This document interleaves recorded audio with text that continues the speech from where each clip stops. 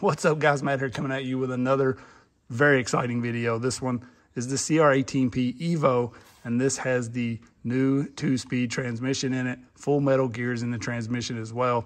This is available in the T-Hunter, the Rock van, and the Harvest that I have here. I decided to go with the Harvest because I didn't have one, so why not check it out? It says waterproof electronics. We're gonna find out about that. RTR, 4-wheel drive, everything you need comes in the box. Battery, charger, a little screwdriver, wheel wrench, and your manual. So here's the 600 mile battery we get with it.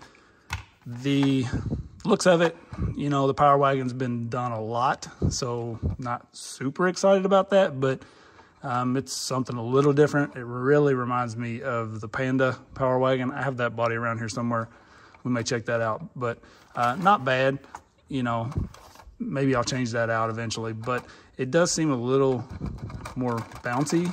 These springs on these shocks are a heavier gauge. They just are. This is off of one of the Rock vans, and it feels much softer, so that's kind of odd.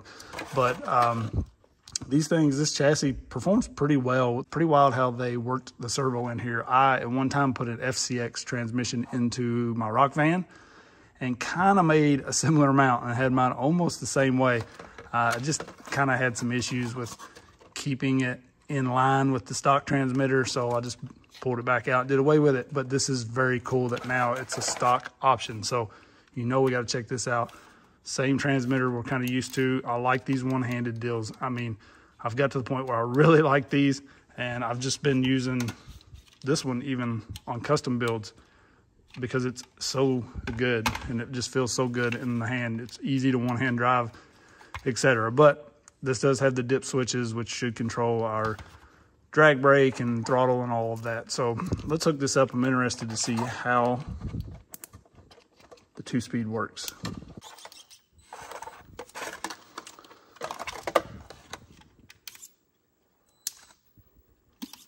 Okay, so just like on the FCX, this is our shift. So here is low. Do we have a neutral?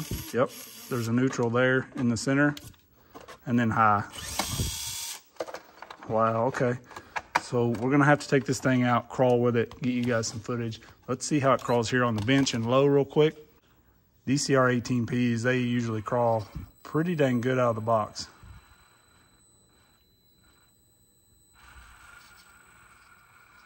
That's pretty smooth, nice and quiet. I mean, there's a little bit of a ESC whine there, you can hear it, but not like a lot of RTRs we get. Very good. Stock battery, let's put it in high. Oh yeah, it's got the kick in high. So, oh man, that's so cool.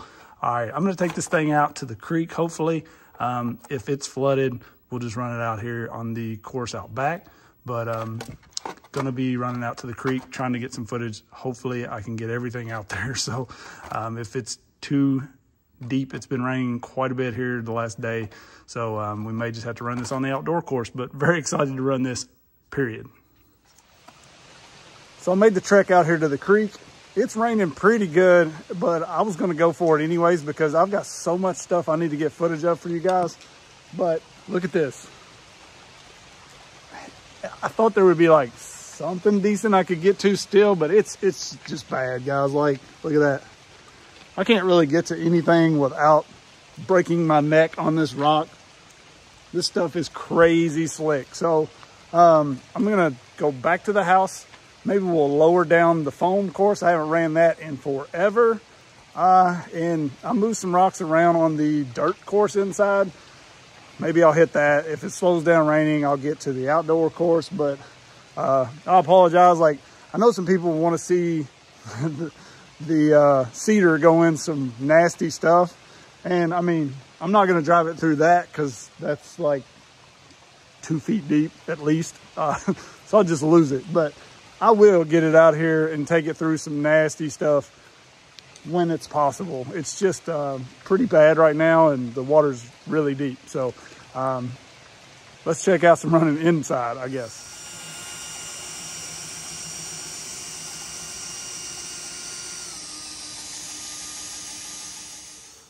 So I put a bunch of foam up here. I was going to work on this thing, kind of redo some of it. I had a bunch of real rock on this thing, and it was a little heavy for the lift. So I took all of that off when I built this and was going to finish this in foam.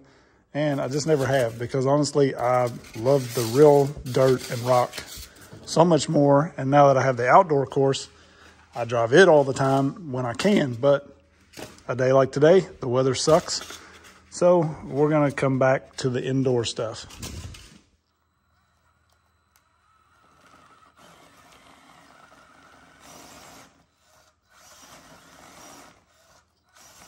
So there's a couple climbs on this foam course that I usually try to do. This is one of them. And this thing probably could have got up it. Having the 2-speed, it does have the wheel speed to kind of bump this right here. But it's very hard to switch into high when you're standing right there without rolling backwards. And then once you get in high gear, to back up a little bit, you back up a lot. You can see there. So I just wasn't quite able to get up that. You can see right there, it really had it if I just steered it the right way. But it didn't take me long running this course to realize I wanted to do something different. I'm just not a fan of this foam course anymore. So I tried to move on to the outdoor.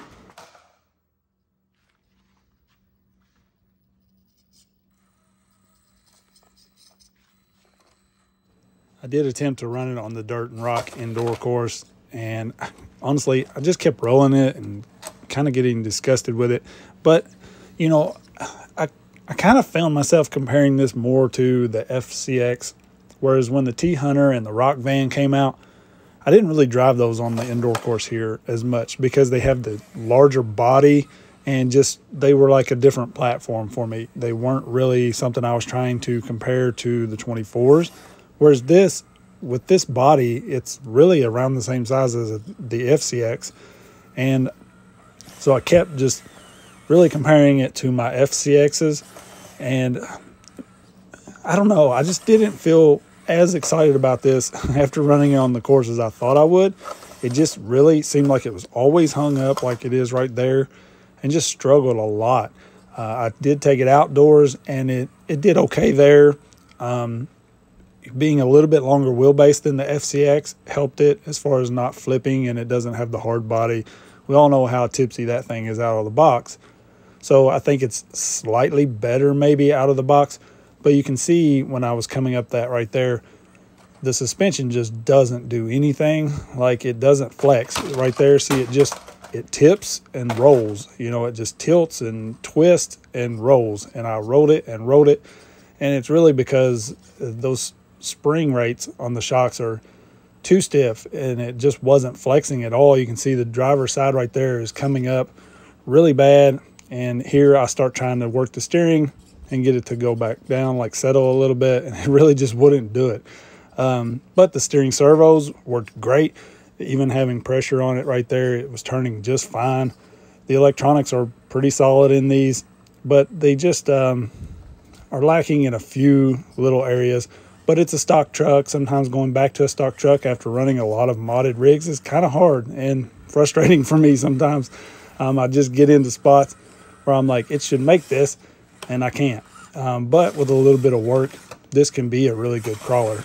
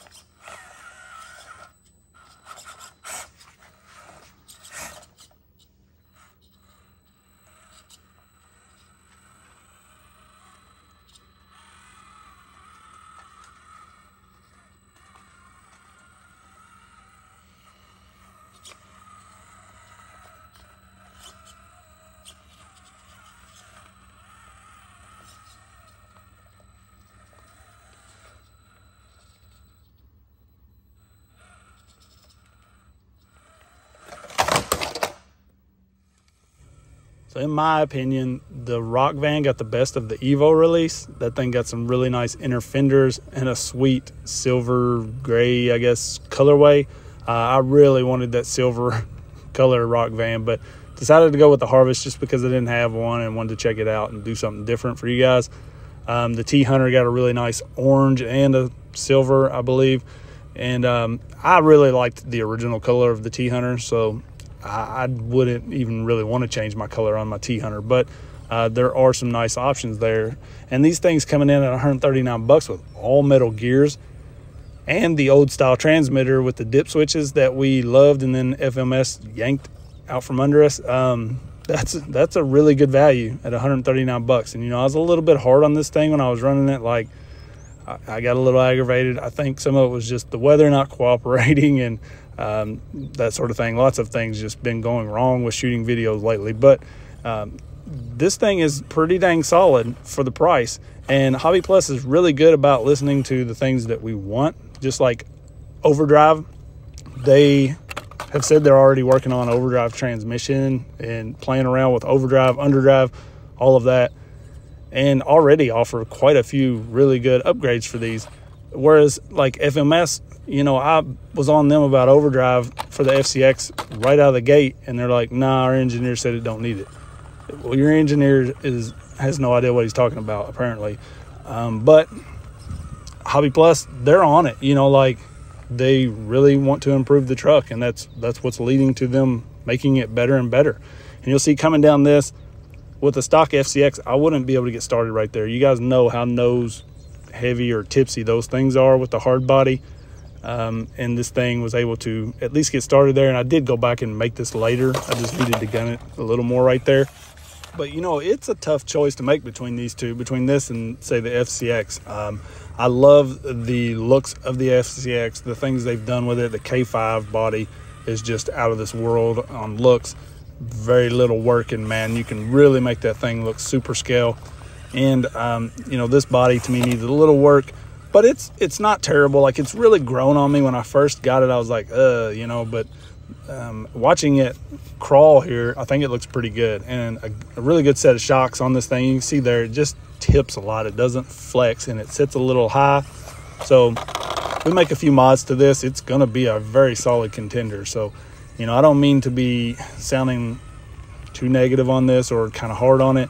I did get a little aggravated rolling it, but I've been driving a lot of stuff like the Slayer, the Dementor, just completely modded out rigs that I have to really try to flip those things almost. And so going back to a stock truck sometimes is a little difficult. And you can see this thing's driving in the rain. It's wet, it was nasty. There's the suspension just not working again.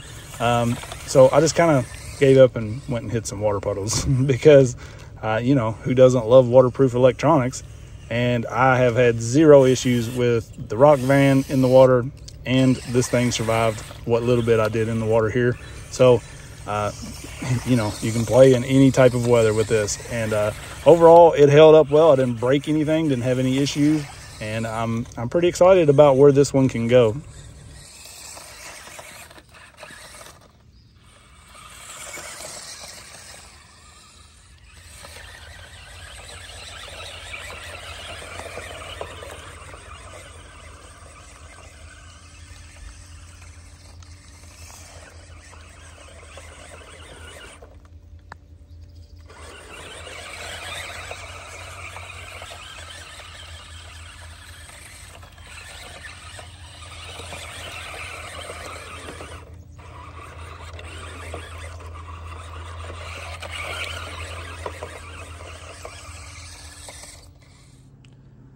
So trying to crawl around here the last couple of days has been pretty rough. So I kind of just gave up, tested the waterproof electronics in this. Of course, it did fine.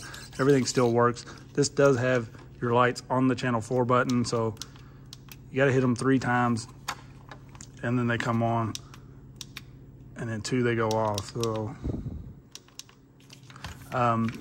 everything still works just fine. The shift servo and everything's good. I wanted to kind of show you this next to the Rock van because I loved this in the T-Hunter when they came out, but I kind of looked at these a little different than I am this, and maybe I shouldn't because they're the same truck basically with different bodies. But this having the much larger body, I didn't even run this on my indoor course really because it just didn't fit well. So I was kind of comparing this a little more to this thing or an FCX24 or something.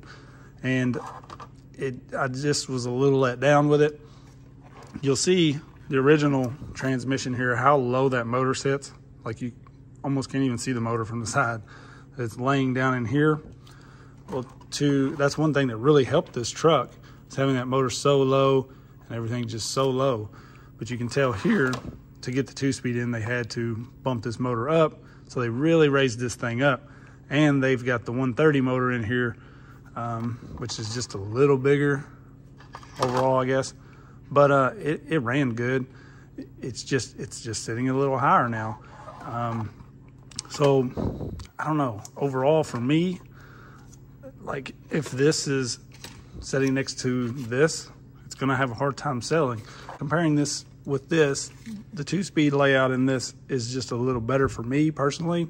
I like it's just in a little more compact area, even though the servo's standing up, which puts the weight a little higher maybe.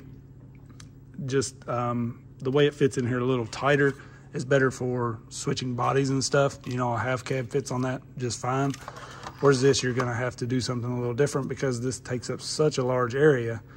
So I would have liked to seen the motor lower or at least scoot it over and this in here and it all kind of a little tighter, but it's not terrible. It's really, maybe you prefer it this way, I don't know. But for me, that's just one thing. I kind of like that layout a little better. The major kicker for this, I feel like if they did all this work for the transmission and stuff, they should have got rid of these Phillips screws. It's just a major no-go. I absolutely hate those Phillips screws. They strip, they're terrible. So that's just a killer. I don't know why anybody would do that at this point. But I don't know. I was a little let down with the performance. I guess comparing it to these, it was probably a little bit slightly better than this out of the box just because of the longer wheelbase and the Lexan body versus the hard body. But if you put these next to each other, I'm gonna buy this every time just because of the looks. This looks pretty toyish to me. The looks are growing on me, I think. But you know, when you've got something like this next to it, a licensed body with all the trimmings and stuff that this has, with basically the same electronics, it's gonna be a little bit of a hard sell, I think. So I feel like this is a solid truck, but they could have did a lot more. And you know, I don't want to be too hard on it because I do like it and I think it's a pretty good truck. But I'm a little let down with it. Those shocks, look at that. I mean, they're so stiff. But anyways, this does have all of the dip switches and stuff. And basically, just like the FCX, you're gonna want the one up because if you put it there, then you have a brake. So brake, then reverse. So you want the first switch up and the third switch up, usually for a drag brake. So mine came that way out of the box. That's a good thing, instead of being all flipped down or up. So it was basically ready to crawl out of the box, which is good. But I just think it needs a little bit. You guys let me know what you think, and I appreciate you watching. Peace.